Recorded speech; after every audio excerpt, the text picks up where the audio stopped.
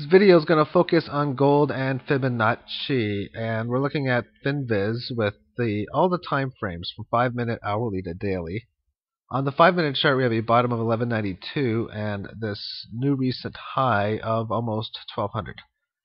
That's a difference of about 8, and we'll say 790 just to make it sound good, or 795 even. It's pretty close.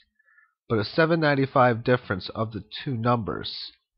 And if we multiply it by 382 for a 38.2%, that gives us a little over 3 of a difference. You add that to the bottom, which would be a level of about 1195.04. So we'll say 1195 even, which is the first Fibonacci level. And the second one, we would take the 61.8 and also multiply it by the difference, which we would say is 795.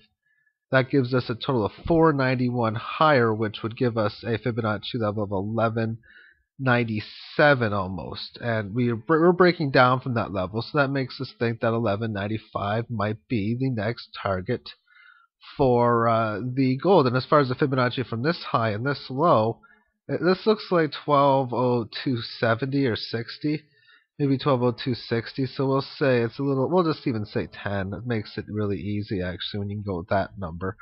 Because obviously a 38.2% retracement would be about 380 higher than that, which would be 1195.80, 1196, so we're getting towards that area. And its 2/3 retracement would have been 618 higher, so that's 1198 and change. So this was at first Fibonacci level here.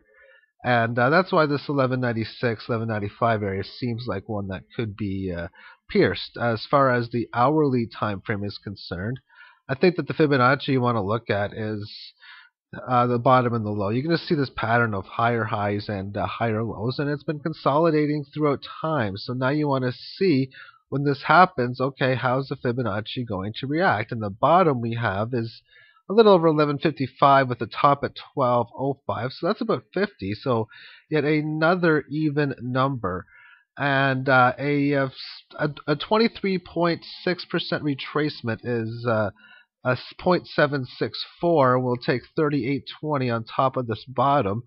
And that gives us a level of 1193.20. So we're right at that significant Fibonacci level that we were planning on going towards. And the next one would be the 38.2. So we will do 50 multiply the 618. And that's 30 on top, so that would be about 1186. That would be the next level. So if you were to play this 5-minute time frame, which obviously just broke down, as I was thinking that it just happened. So we see it break down to this level, and if this does not hold, then that's where we would be going towards on the next level, would be that 1185. And that would be the Fibonacci. It's where we had resistance on the 2nd and 3rd of August. But we've had resistance all over the place. We've had it here at 1190, 1194, 1185. So we've had a lot of different places where it has came into play.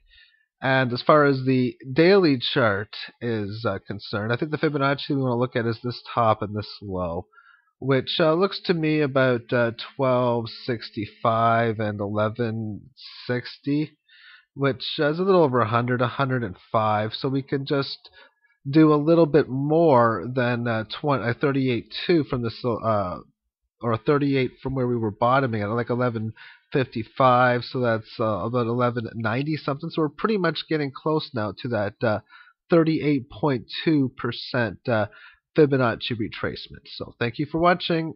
Have yourself a great day.